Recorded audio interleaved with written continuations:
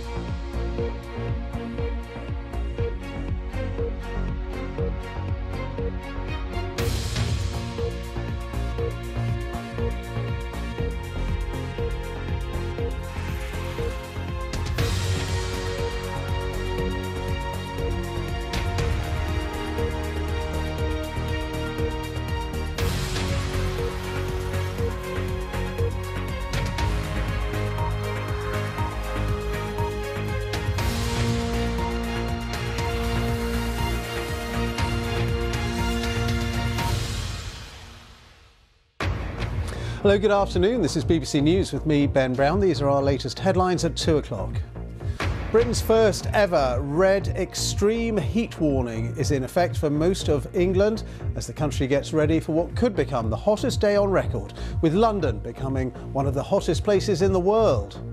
The unprecedented heat is causing transport disruption, with advice to only travel if it's absolutely necessary, as we reach the hottest day so far this year, with temperatures still set to rise even further.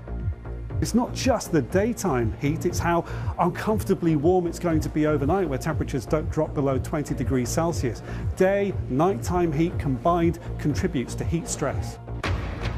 The French authorities are warning of a heat apocalypse as thousands are forced to flee wildfires. Does climate change now mean regular, severe heat waves? Future warming is determined by future emissions. If we stop dumping carbon dioxide into the atmosphere, the world will stop warming. In other news, tomorrow night's leadership debate is cancelled after Rishi Sunak and Liz Truss both indicate they do not want to take part after last night's encounter when the five rivals attacked each other's records and policies. Ukraine's president suspends his security chief and top prosecutor over accusations that members of their departments were collaborating with Russia.